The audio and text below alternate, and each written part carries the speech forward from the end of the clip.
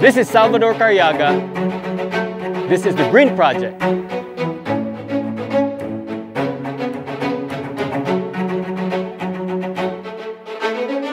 Still grow your own food.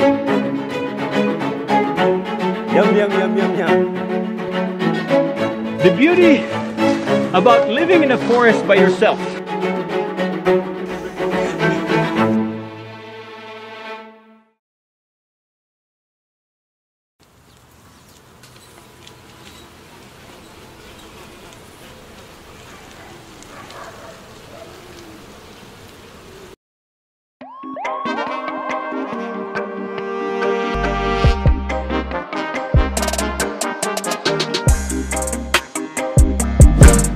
How would you like to grow your own food? Fresh, right off your backyard. Hi, my name is Salvador Cariaga with the Green Project. Today, we're going to teach you how to grow your own food even if you live in concrete jungle. Yes, you can do that. You do that through container gardening. Container gardening begins with garbage management. In the cities, if there are people, they're garbage. If they're garbage, you have compost to start working with. You recycle, reuse, repurpose, restore, and you redeem. You turn trash to treasure, junk to jewel, waste into wealth, garbage into gold. Here before me are materials that you can use for your organic gardening. This is soil that's from the leaves that were composted. Black, rich. Vegetables love this. This one is the advanced form of soil, and it's already sticky and started to be muddy. Here you go. In Butuan, daghan kaayo yung mga tipasi o mga uhot. Just compost them and it's food for your gardens. And of course, goat manure, already composted. Right here are fresh goat manures. After a while, they turn into soil. Mix this up together along with your food scraps. Here you go. Eggshells. It's rich in calcium, great for your gardens. Anything you compost is good for your garden.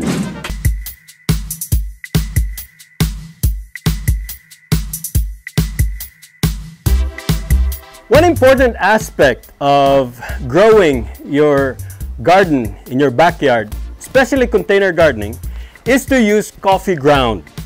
There are hundreds and thousands of kilos of coffee ground being thrown in dumps. You can use them for your gardens. Coffee ground is rich in nitrogen and they attract worms. I use them in my vermicomposting. Worms love latte, cappuccino, mocha, and all those expensive things. But you can get it for free. Go to your nearest Starbucks and they will give you pre-packed bags like this full of fresh coffee ground. Ask Bo's Cafe, the manager, talk to him. Go to McDonald's, they throw away their coffee grounds. These things, garbage, they can be turned into gold. Trash can be turned into treasure. And your gardens will love them. One part of your compost that you can use that both your plants as well as the worms will really love are manures. And one of the better ones are the goat manures. Goat manures can decompose easily. They're not too hot, but they also have enough nitrogen that can help provide nutrients for your garden. These are fresh goat manures. After a while, they become soil like this. You can even mix them together so that when this one decomposed, after this one has been eaten by the plants, you have fresh nutrients for your garden. Goat manure, don't throw them away. Use them. A great part of your compost are tipasi, rice hulls. This is the fresh rice hull. This one already has started to compost. This is great to be a mixture for your gardens because it will help aerate the soil. It makes the water go through a lot faster and be used more evenly. Tipasi, especially during rice harvest, is abundant. You can buy them in rice mills at 2 pesos per sack. If they do it for you, they'll charge you 3 pesos or 5 pesos to sack it and another 10 pesos for the sack itself. When I get back, I'll tell you about how to use containers for your container gardening. Your kitchen scraps are a great part of container gardening. You're going to have a lot of garbage after you cook, including eggshells. Eggshells are calcium and certain food for your gardens. Take the eggshells, crush them, and mix them up. And voila, you've got another part of your container garden. In early times, the American Indians would plant a whole fish in the ground and put 2-3 kernels of corn on top of it. And they get great, healthy, rich, organic corn. Food scraps, anything that biodegrades, are a great part of organic farming. Anything that is organic and not animal-based is good for composting. In order to stay organic, be sure everything you compost is also free of toxic chemicals. Applying a vitamin-rich compost pile into the soil can make the plants incredibly healthy and tasty. Healthy fruits and vegetables translate into healthy food on the dining table. And healthy food intake has been shown to go hand in hand with healthy human beings living a robust life. By composting, you can also help cut off the amount of waste that is being thrown into our dump sites. Composting also cuts down on the usage of chemical fertilizers, which are damaging to our water supply. In addition, composting can save money, not only for a household, but it can also help balance a city's and eventually a nation's budget. For example, simply by composting, a household can cut down its budget by raising toxic-free fruits and vegetables, while phasing out the need to spend money on chemical fertilizers. Less garbage being sent to the dump site also means a reduction in the waste management costs for your city, and eventually for the entire country. When I get back, I'll tell you about how to use containers for your container gardening.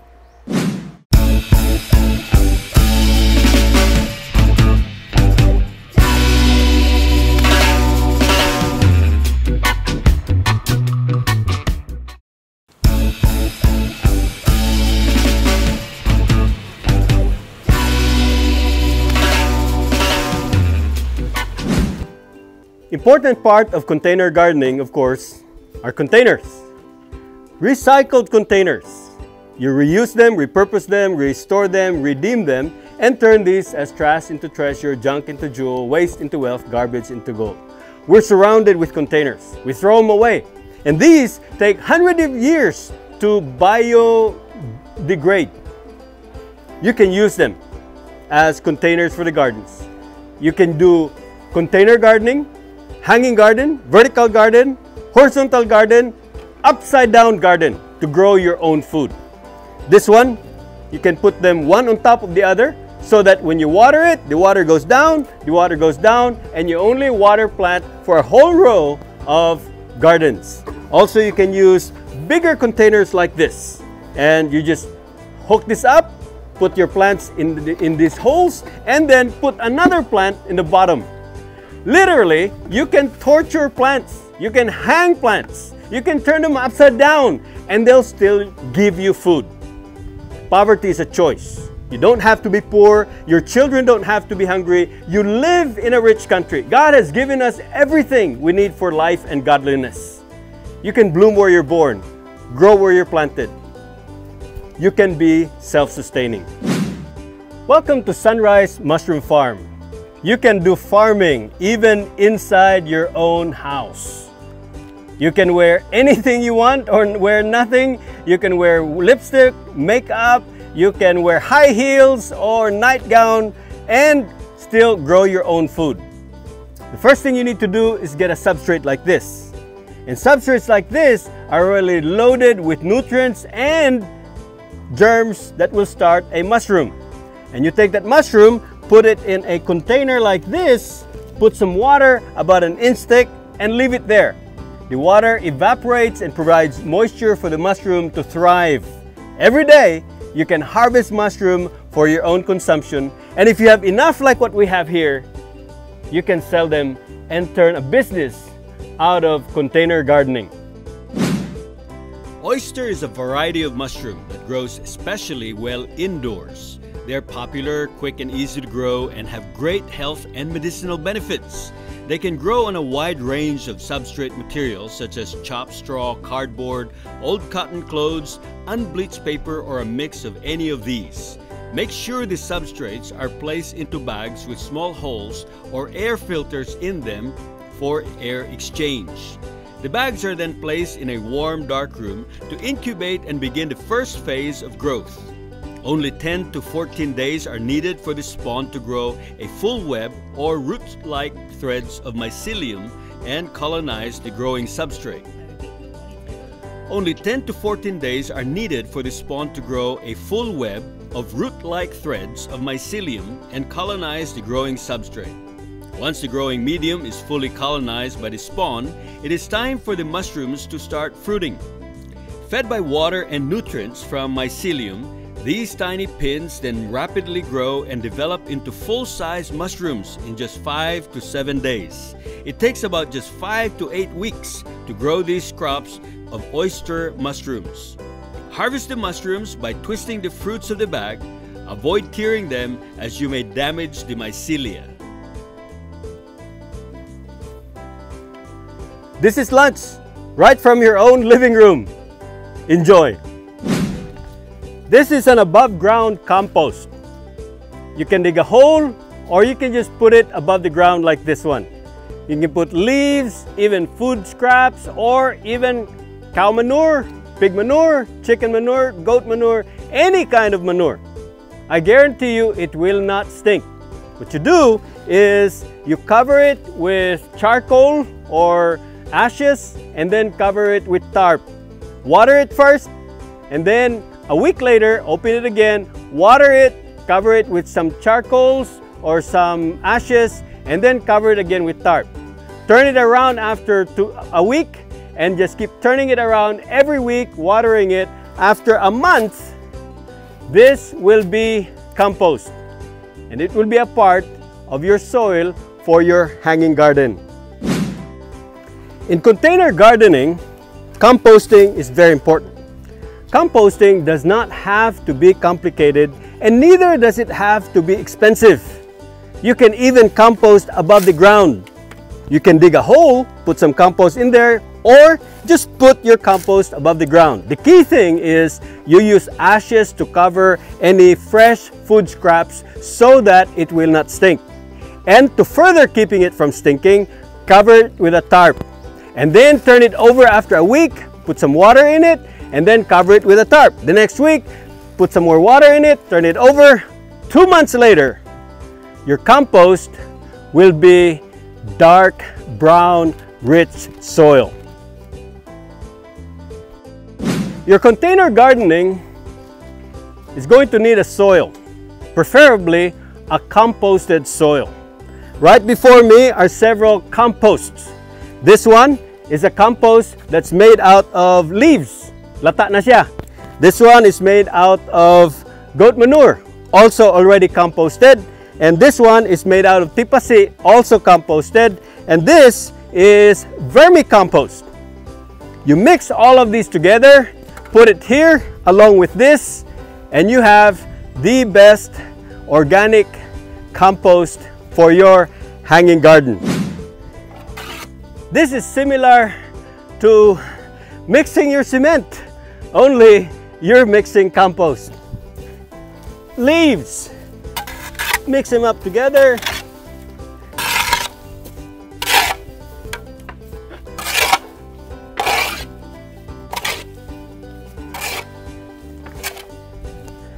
Vermicompost or vermicast mixed with soil.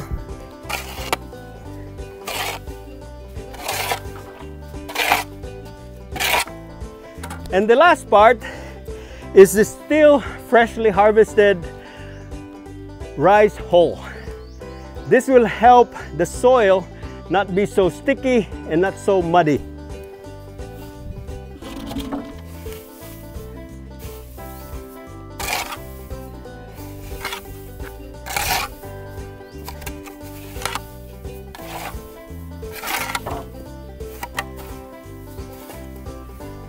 There's really no science or art in mixing your compost. All you have to do is just have a little bit of everything, just like nature. In the forest, nobody mixed a compost, and yet all the trees are growing like crazy.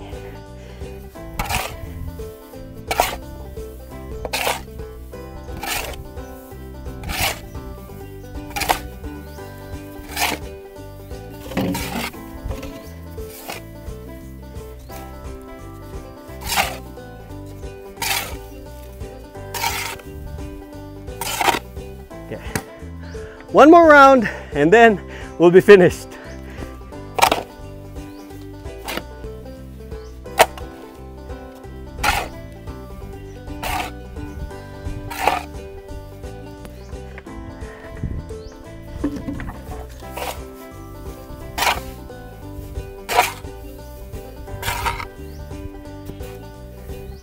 Okay, as you can see, we've got a good mixture right here.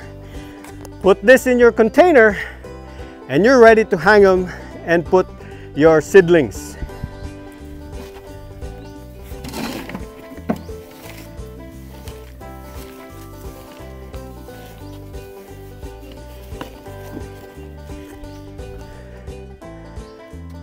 Ready for planting. Container gardening. You can plant on this side, on this side, on that side, on top of it, and down all the way in the bottom. You may have to plug it so that all the soil will not drop, and then hang it. You'll produce more food in this than 1 square meter of land.